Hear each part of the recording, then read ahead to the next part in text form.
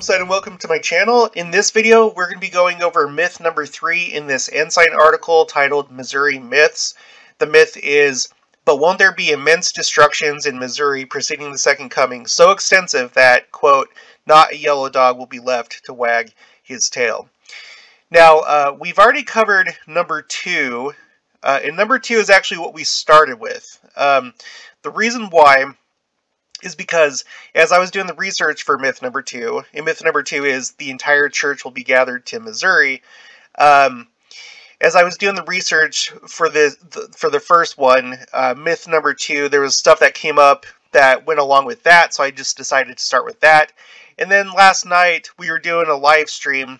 We were actually doing a trivia night, and I had someone that was in there, Barry Signs. He said that he had information to go along with this myth number 3, because I was just kind of giving everybody a preview of what we were going to cover. And so he sent this to me in an email. So we're going to go over the Ensign article. We're going to read some of what he sent in this document. And yeah, now just a little bit of house cleaning. So I just, you guys, at this point, I can't keep up at all with comments. There's just too many, and I feel really bad. There was actually a time early on in the channel, probably the first couple months, where I would actually do comments episodes where I would do a video and then respond to comments, but then it just became too much and I wasn't able to keep up with it. And now I've reached the point where I can't even like respond to all comments. And it kind of like wears on me because I feel bad. I don't want anyone to think that I'm ignoring them. You know, and there's others that I just can't sufficiently respond to. I just don't have enough time, you know. So, you know, that's why I'm doing a channel. Like all the information that I'm covering is in the channel itself. So if I don't respond to you, do not take it offensively. I simply just do not have time. I'll try to do what I can. It's much more easier for me to respond to shorter comments than it is longer ones, because if you write a long comment, I want to make sure I give it the correct amount of attention that it's due, and then respond to it correctly. But it's less likely that I'll respond if it's a longer comment, because I can't devote that much time to it. So do not take it personally. I do have an email if you want to like send information to be shared on the channel, then I always appreciate that.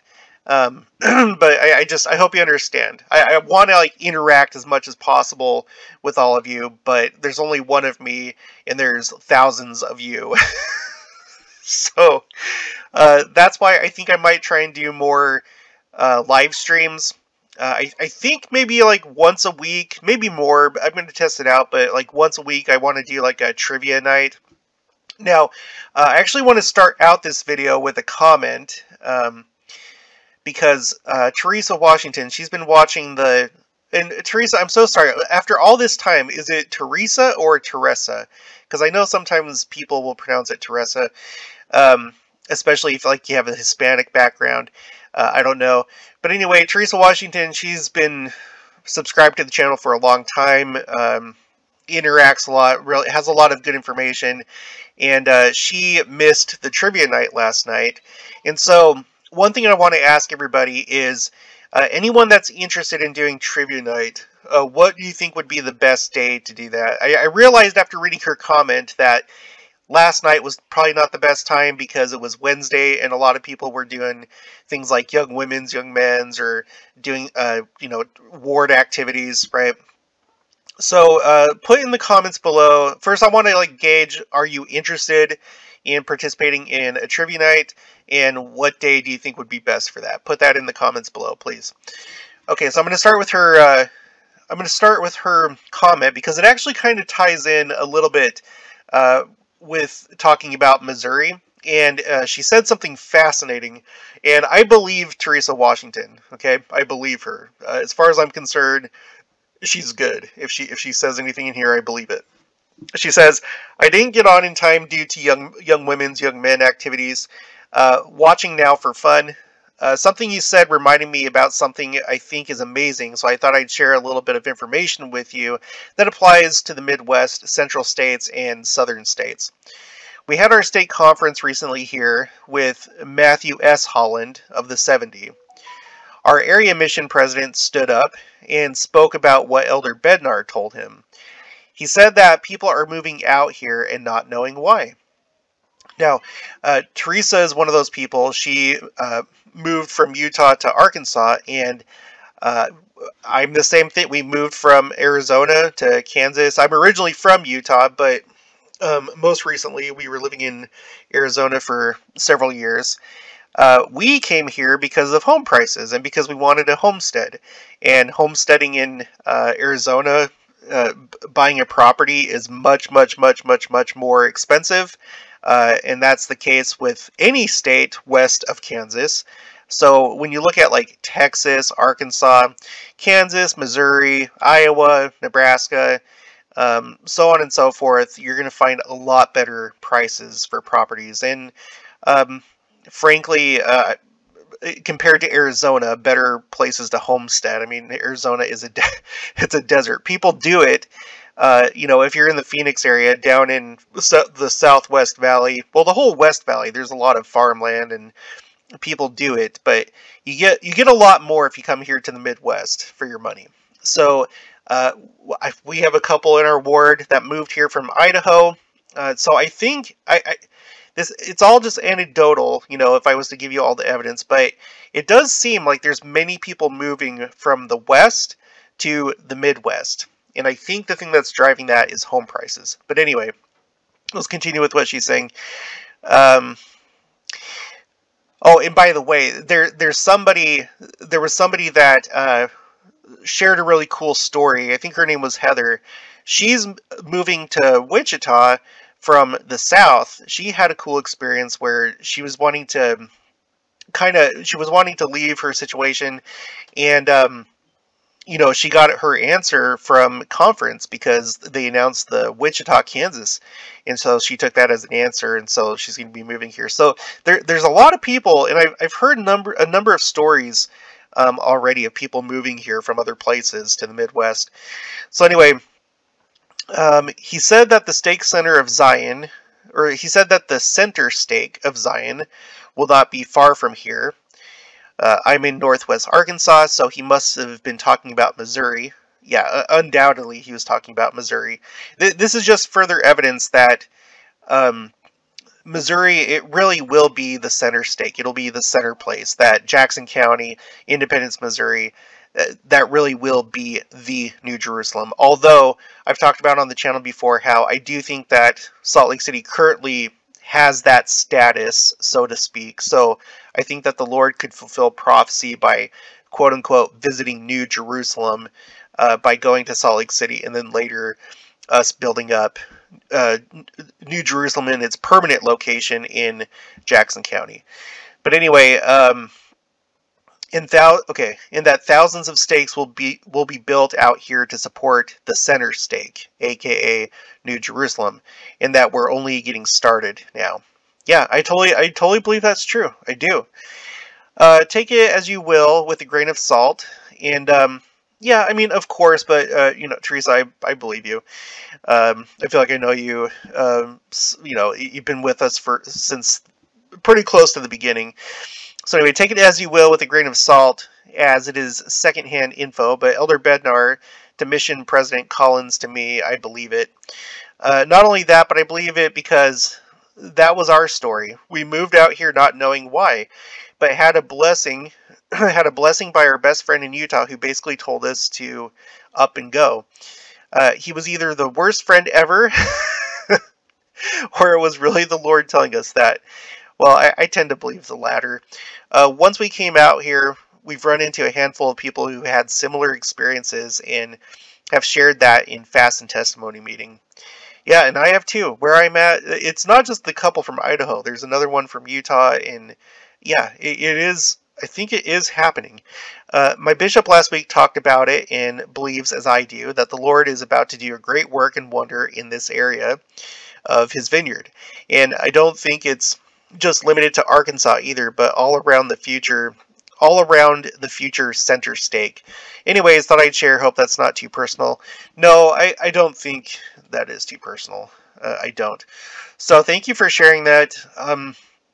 This is one way, that prophecies and things can be fulfilled in building up New Jerusalem. Maybe we're just in the initial stages. I tend to think more about the people of the city, right? The people of the area being built up, being a Zion people, more so than the actual buildings. But at some point, the buildings will come along. All right, so let's move on to myth number 3 of this Ensign article. This is April 1979. It's an article by Graham W. Doxey. And just as a reminder, he was first counselor in the general presidency of the Young Men. Okay? All right, this is what he says.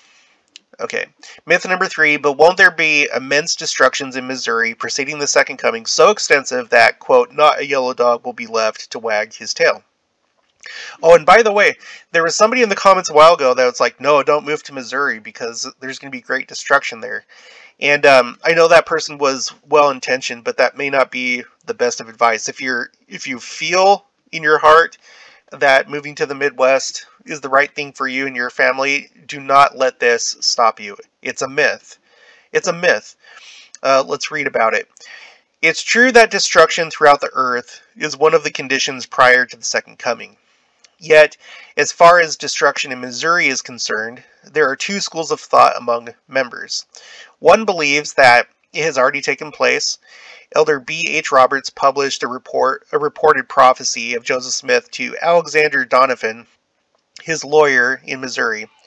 According to Donovan's brother-in-law, writing the incident over 70 years after it occurred, Joseph Smith warned Donovan that, quote, God's wrath hangs over Jackson County, and you will live to see the day when it will be visited by fire and sword. The fields and farms and houses will be destroyed, and only the chimneys will be left to mark the desolation. General Donovan said to me, his brother-in-law continued, that the devastation of Jackson County during the Civil War forcibly reminded him of this remarkable prediction. Elder Roberts cites additional descriptions of Jackson County's role during the Civil War as fulfillment of this prophecy. See, see comprehensive history of the church, and I actually think that that's what this is right here. We're going to read portions of that here. This is what Barry Signs sent. Comprehensive History of the Church by B. H. Roberts. Okay, the other school of thought on the so-called yellow dog prophecy is that some members feel it is yet to occur. However, a study of the supposed source of the prophecy is helpful. It seems to have originated in a conversation between Heber C. Kimball and Amanda H. Wilcox in Salt Lake City in May 1868. She reports him as saying, quote, the western boundaries of the state of Missouri will be swept so clean of its inhabitants that, as President Young tells us, when we return to that place, there will not be left so much as a yellow dog to wag his tail. That's from Prophetic Sayings of Heber C. Kimball to Sister Amanda H. Wilcox, page 6. There seem to be a number of questions about the authenticity of this account since Heber C. Kimball was apparently in Provo, not Salt Lake, during the month of May. Also, no other record exists of Brigham Young making a similar statement. However, it is sufficiently similar to Joseph Smith's statements, except for the yellow dog that someone may have remembered that someone may have remembered the original substance, but in the retelling allowed embellishment to creep in. The above are only 3 of the myths associated with... Okay, so that's it. That's it for that one. Okay, so let's go over here to what was sent to me by Barry Signs. This is a more comprehensive... well, it's just like a direct excerpt from that book. He sent it to me. Excuse me. He sent it to me like this. It's also, you can also find, I think, the entire book right here at this link. So I'll put this link in the description below. I have it right here so I can share this. I can't, basically I open this with Google Documents and this is how it is, and then I can share a link so you can come to this, okay? So I'm going to read from this though. So he says that the more pertinent things are in bold. So I may not read the entire thing, but let's just start with right here, and then go until we're satisfied and we get the point. But what of Missouri? Did she pay any penalty for her wrongdoing? I answer these questions in the affirmative, and hold that Missouri paid dearly for the violations of her guarantees of religious freedom, and for her many acts of lawlessness and her cruelties practiced toward the Latter-day Saints. Let me actually zoom in case you want to read along. But those who cry transgression do it because they are the servants of sin and are the children of disobedience themselves. The following prophetic incident is given upon the authority of Mr. Leonidas M. Lawson, now of New York City, formerly a resident of Clay County, Missouri, and a brother-in-law of General Doniphan's. Quote, in the year 1863, I visited General A. W. Doniphan at his home in Liberty, Clay County, Missouri. This was soon after the devastation of Jackson County, Missouri, under what is known as Order Number 11. This devastation was complete. Farms were everywhere destroyed, and the farmhouses were burned. During this visit, General Doniphan related the following historical facts and personal incidents. Then, quote, end quote, then follows in Mr. Lawson's account a recital of the treatment meted out to the Saints in Missouri from the time of their first arrival in 1831 to their expulsion, including recitals of the personal relations of General Doniphan and Joseph Smith, in which the following incident occurred during the prophet's imprisonment in Liberty Jail. Quote, on one occasion, General Doniphan caused the sheriff of the county to bring Joseph Smith from the prison to his law office for the purpose of consultation about his defense. During Smith's presence in the office, a resident of Jackson County, Missouri, came in for the purpose of paying a fee which was due by him to the firm of Doniphan and Baldwin, and offered in payment a tract of land in Jackson County. Quote, Doniphan, I advise you not to take Jackson County land in payment for the debt. God's wrath hangs over Jackson County. God's people have been ruthlessly driven from it, and you will live to see the day when it will be visited by fire and sword. The Lord of hosts will sweep it from the bosom of destruction. The fields and farms and houses will be destroyed, and only the chimneys will be left to mark the desolation. General Doniphan said to me that the devastation of Jackson County forcibly reminded him of this remarkable prediction of the Mormon prophet. Quote, in the spring of 1862, my regiment went south, and it was during that time that Order Number 11 was issued. But I was back there again in 1864 during the Price raid and saw the condition of the country. The duty of executing the order was committed to Colonel W.R. Pennick's regiment, and there's no doubt that he carried it into effect from the Hal the Copperhead papers made at the time. I went down the Blue River. We found houses, barns, outbuildings, nearly all burned down, and nothing left standing but the chimneys, which had, according to the fashion of the time, been built on the outside of the buildings. I remember very well that the country looked a veritable desolation. So, I mean, there you go. Okay, I think that's all that we'll read.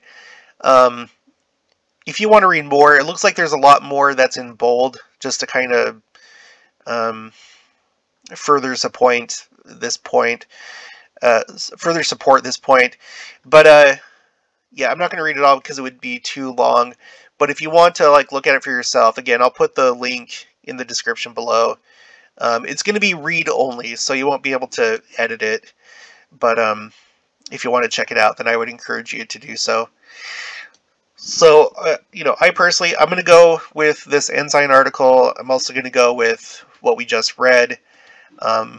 in my view, Missouri is completely safe to move to. Not saying that things can't happen, because things can happen anywhere in the world as far as God's judgments are concerned when it comes to the second coming. Excuse me.